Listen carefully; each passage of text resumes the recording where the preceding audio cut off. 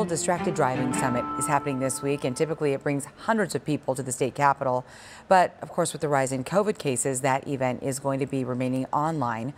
Our Megan Thompson with our Operation Safe Roads team has been covering this event almost really, Megan, since its inception. And this is the first full year we've actually had enforcement on using cell phones while driving. And Kaylee, so many of you have reached out to our Operation Safe Roads hotline asking about that law. Our hands-free law was signed officially back in 2019, but with a long education period, law enforcement wasn't able to actually cite and fine drivers until January of 2021.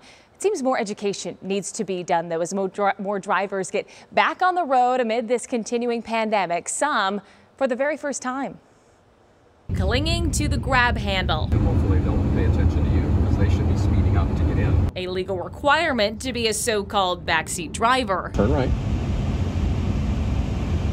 There you go. And a bumper sticker, all the signs that mean a teen driver has taken the wheel.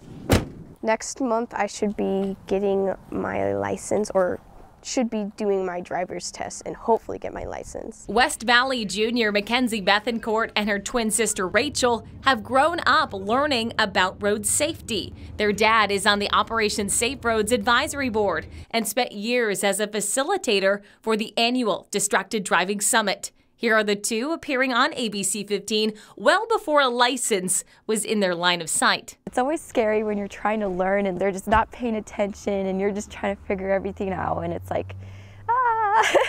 And now what they've heard about all their life is a scary road reality. They're looking down on their phone and I'm like, look up. Distraction and poor driving still a huge problem on Arizona roads, with ADOT seeing a rise in fatal crashes every year since 2019. It's just kind of interesting how people kind of go, oh, I don't need to follow that rule. But not following that rule can cause a lot of problems for everyone else around you. That's why it's important to refresh your driving and have serious conversations with your teens. The Distracted Driving Summit's online platform has videos, interactive quizzes to test your knowledge, and other resources. The event is officially on Wednesday, but you don't have to wait to access the material before that next permit lesson. There's only so many things that you can do to prevent everything, but you can do those small things and take the big step.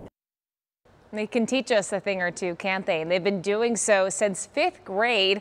The Bethencourt twins took it upon themselves to study distracting behavior in the school pickup line. From that, they came up with the phrase, phones down, eyes up, which has been used across Arizona to help educate the public. The link to the 5th annual Distracted Driving Summit is online now when you click on the story on abc15.com/roads. And if you have a road issue or a question, you can contact me through the Operation Safe Roads hotline. It's 833-AZ-ROADS, or email roads@abc15.com. Megan, thank you. It's so great to be able to feature people here on ABC 15 Mornings who are really making a difference right here where we live.